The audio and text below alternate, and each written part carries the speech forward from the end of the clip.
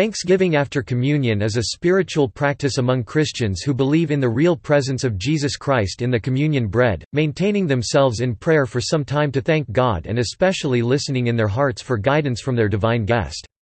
This practice was and is highly recommended by saints, theologians, and doctors of the Church. Basis of the practice.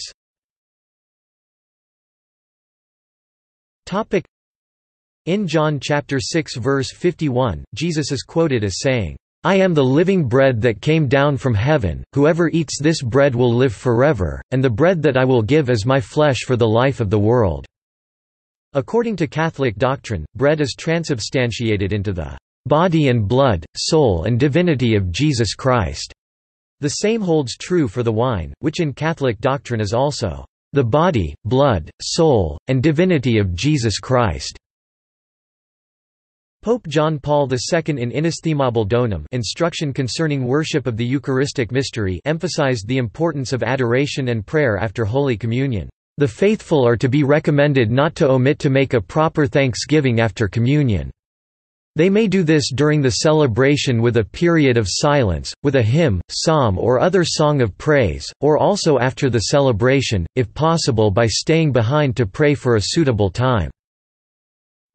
Reverence is that virtue which inclines a person to show honor and respect to God. According to Francis Cardinal Arins, prefect of the Congregation for Divine Worship and the Discipline of the Sacraments, thanksgiving after Mass has traditionally been greatly esteemed in the Church for both the priest and the lay faithful. The Missal and the Breviary even suggest prayers for the priest before and after the Eucharistic celebration. There is no reason to believe that this is no longer needed. Indeed, in our noisy world of today, such moments of reflective and loving prayers would seem indicated more than even before. Pope Benedict XVI in Sacramentum Caritatis referred to the precious time of thanksgiving after communion, urging everyone to preserve the importance of communion as a personal encounter with the Lord Jesus in the sacrament. He recommended that during this time, it can also be most helpful to remain recollected in silence.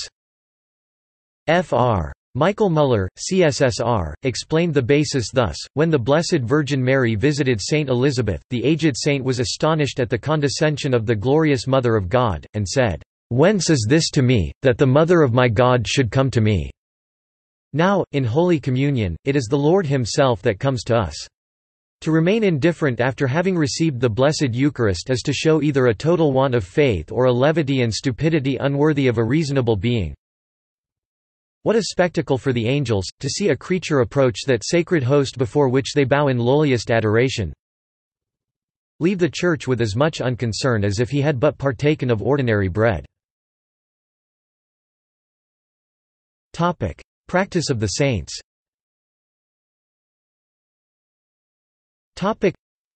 Saint Thomas Aquinas +1274 composed a prayer of thanksgiving after communion that became a classic. I thank you, O Holy Lord, Almighty Father, Eternal God, who have deigned, not through any merits of mine, but out of the condescension of your goodness, to satisfy me a sinner, your unworthy servant, with the precious body and blood of your Son, our Lord Jesus Christ. I pray that this Holy Communion be not a condemnation to punishment for me, but a saving plea to forgiveness. May it be to me the armor of faith and the shield of a good will.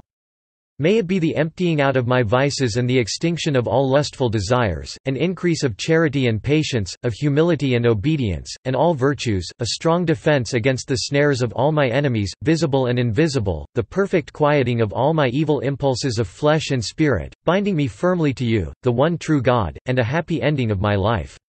I pray too that you will deign to bring me, a sinner, to that ineffable banquet where you with your Son and the Holy Spirit, are to your saints true light, fulfillment of desires, eternal joy, unalloyed gladness, and perfect bliss. Through the same Christ our Lord. Amen.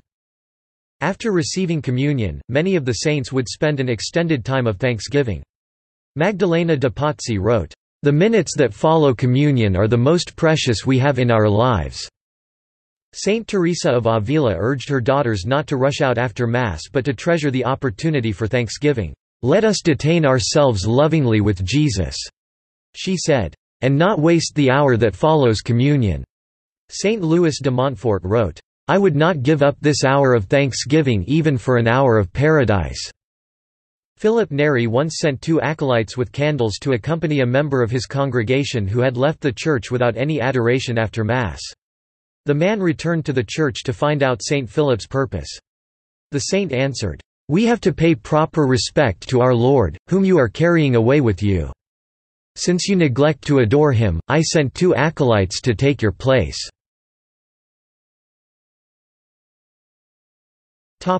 Length of time.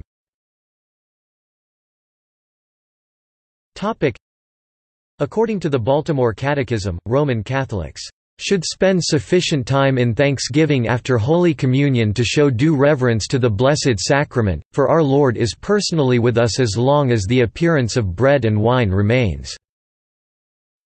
Through the years, the saints have varied in their recommendation as regards the amount of time to be spent in thanksgiving.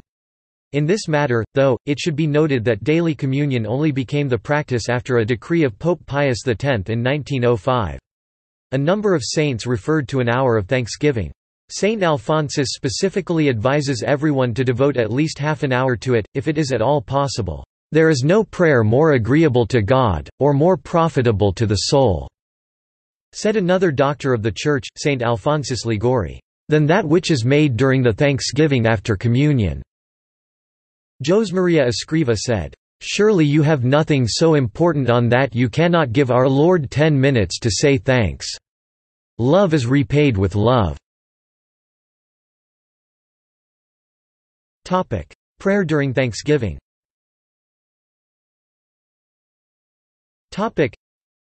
According to Daniel A. Lord, S.J., thanksgiving after Holy Communion always supposes a realization of who is present in our hearts, Jesus Christ, God-man, lover of souls, divinely powerful, humanly tender, with grace in his hands and the keenest possible interest in his heart for the one who has just received him. Traditional post-communion prayers include the Adoro Te by Thomas Aquinas, the Anima Christi, the prayer before a crucifix, and the prayer of Saint Francis. Catholic.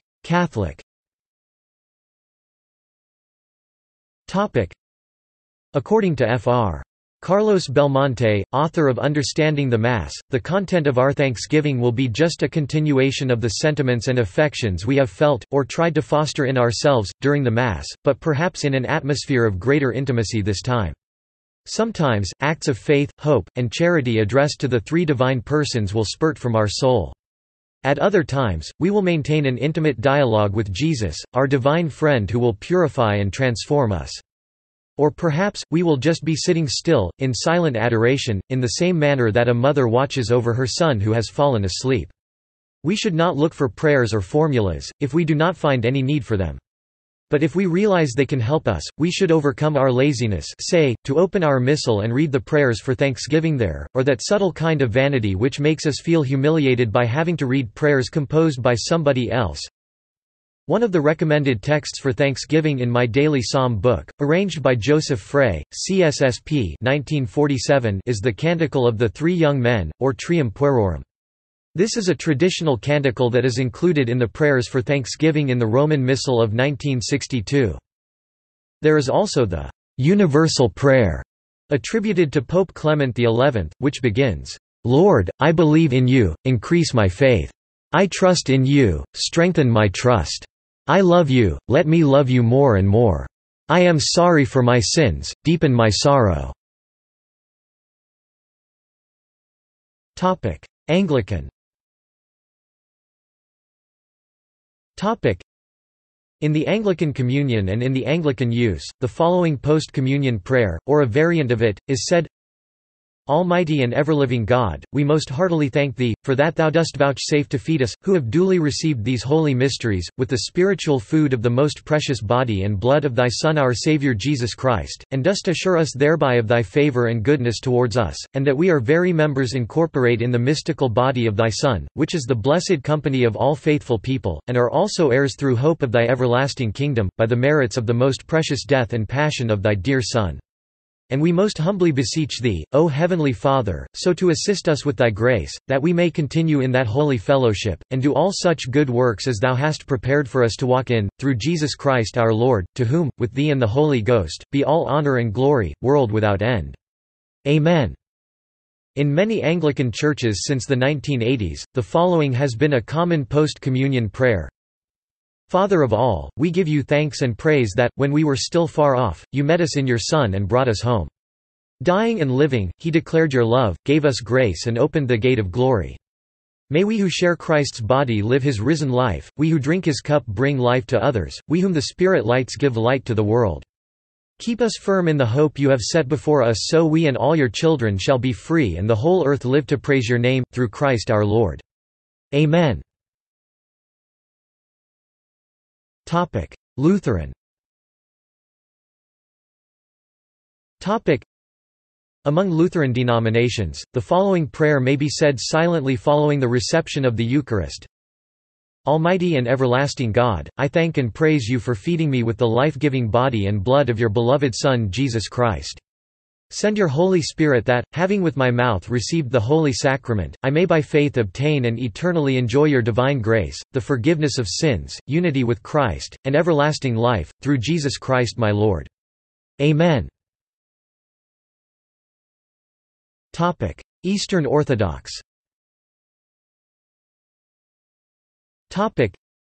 In the Eastern Orthodox Church there are various sets of prayers recommended both for preparation for communion and for thanksgiving after communion. The specific form will differ depending upon national jurisdiction. Through the centuries, several prayers have been composed for this. Simeon Metaphrastes, probably 10th century, who is venerated by the Eastern Orthodox Church as a saint, and who is known for his Byzantine hagiography, composed the following prayer of thanksgiving after communion, which is found in the Hieraticon, or prayers for the priest.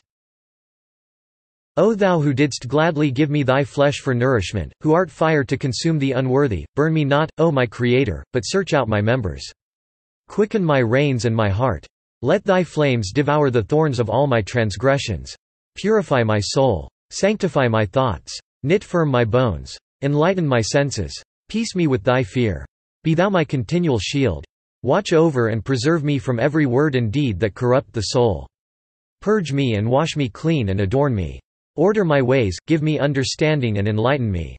Make me the temple of thy Holy Ghost, and no more the habitation of sin, that as from fire all evil, every passion, may flee from me, who through Holy Communion am become a place for thy dwelling. I bring unto thee all the saints to make intercession, the ranks of the heavenly hosts, thy forerunner, the wise apostles, and with all thy pure and holy mother. Their prayers receive, O merciful Christ, and make thy servant a child of light. For thou art our hallowing, thou only art the brightness of our souls, O gracious Lord, and we rightly give glory to thee, our Lord and our God, all the days of our life. Amen. In the Russian Orthodox Church there are usually a set of 5 prayers that are recited after the conclusion of the Divine Liturgy. After the dismissal of the liturgy, those who have received Holy Communion will remain behind and pray as the prayers are recited by a reader.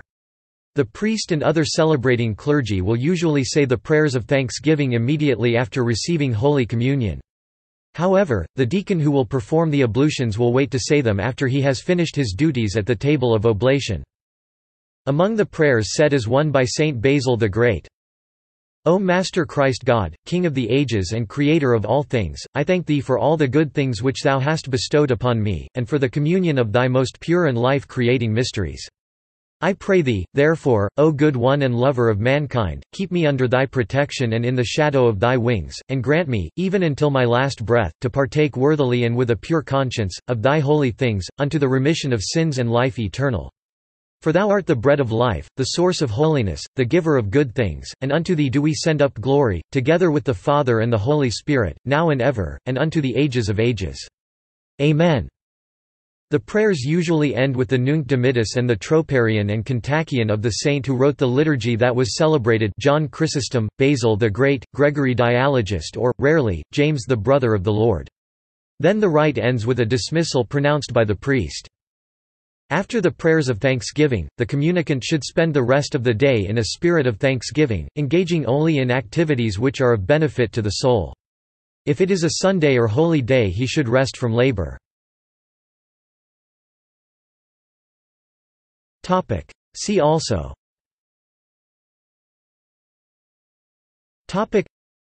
Anima Christi, Eucharistic discipline, prayer before a crucifix, prayer of Saint Francis. References.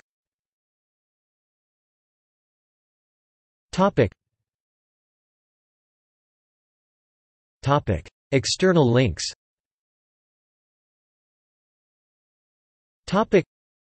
Prayers after Holy Communion, Catholic tradition. Latin prayers of the Roman Missal. Graces from the Holy Eucharist, taken from My Catholic Faith by Bishop Louis Larivoire Marot.